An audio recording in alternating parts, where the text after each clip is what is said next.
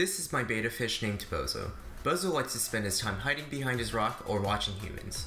Sometimes, though, Bozo feels adventurous and goes for a drive.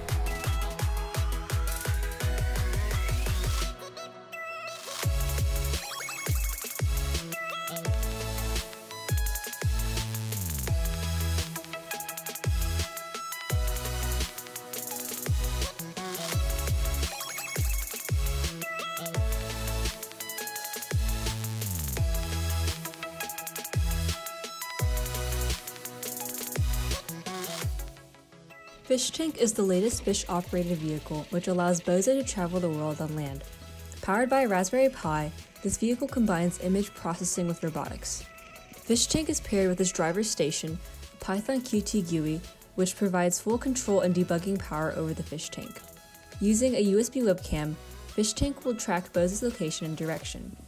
When Bozo is both near a wall of his tank and facing towards it, Fish Tank will move in Bozo's desired direction.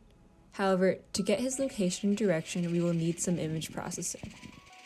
The first part of our image processing pipeline is to locate and contour Bozo.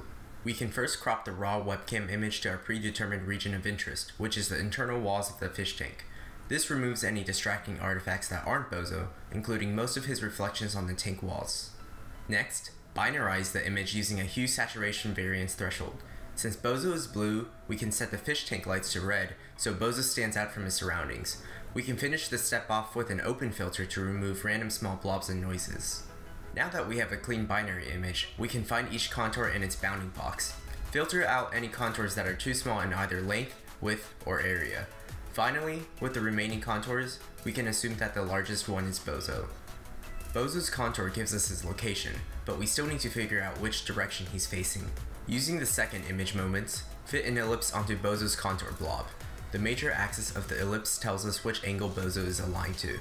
However, we don't know if this angle is heads or tails. To find this, we can assume that the side his head is on is wider than the side his tail is on. Divide the ellipse in half through the minor axis. Using the halves as two separate masks, create two masked out images of Bozo's blob. Count the remaining number of pixels in each of these images to figure out which side is larger. The larger side will tell us exactly which angle Bozo's head is facing. Now that we're able to extract the data we need from each image, let's discuss the fish tank hardware. The frame of the robot is 3D printed. The drivetrain uses mecanum wheels, which allows the robot to move in all directions. These wheels are driven using high-torque stepper motors. Hardware components, like the stepper motor and NeoPixel lights, are controlled with an Arduino and motor driver shield setup. The Raspberry Pi can control this Arduino by sending commands over USB UART. The entire robot is powered with a 3S lithium polymer battery, which operates on 11 volts. Power is stepped down to 5 volts with a buck converter to power the Raspberry Pi.